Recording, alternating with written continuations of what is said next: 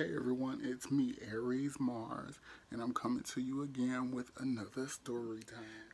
This story time is about the time my grandmother came over to my mother's house and ran off her boyfriend. Y'all ready? Okay. So a little backstory.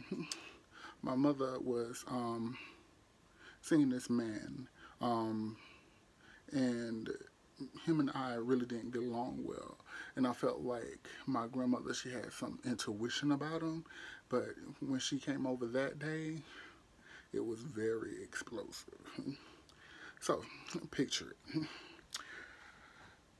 It's sometime in the night.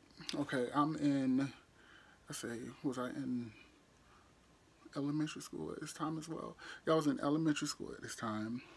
The reason why I can remember this event so clearly is because of basically what happened, and then what happened afterwards when he left.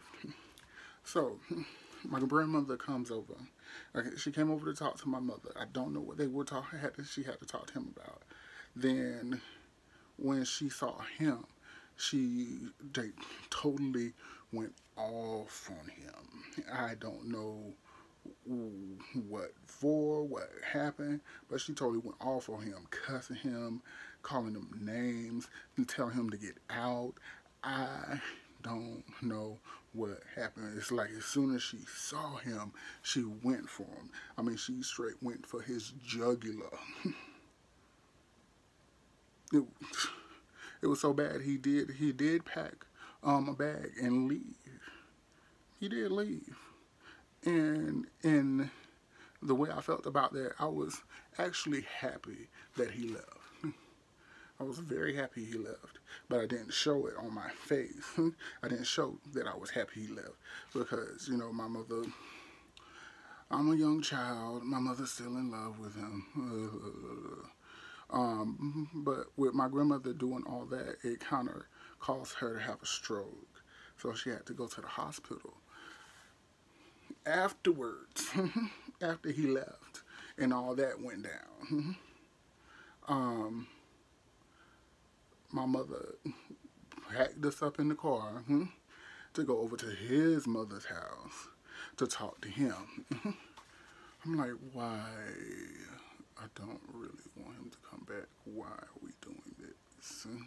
But I couldn't say something. I really couldn't say anything. That's my mother. So we went over to his mother's house. His mother's mad because of what her mother did. And then he's just in there, you know, sitting quiet, crying. So my mother goes and talks to him, and then basically makes me lie. Because I really didn't want to say what he wanted to be said. You know, which is we wanted him back. Why? I guess I loved my mother too much not to really show my true emotions as a child. To have this man come back into our lives when I really didn't want him to. Like I said, me and him had problems along the way, you know, which I will get into another story time about. Because I'm going to be touching on some things on him that I'm not trying to really put out on this one. So, but yeah, I'm going to make another story time about him and what he did to me and my sister and stuff like that. But guess what? He came back. I mean, and what can I do? I'm just a child following the directions of my mother.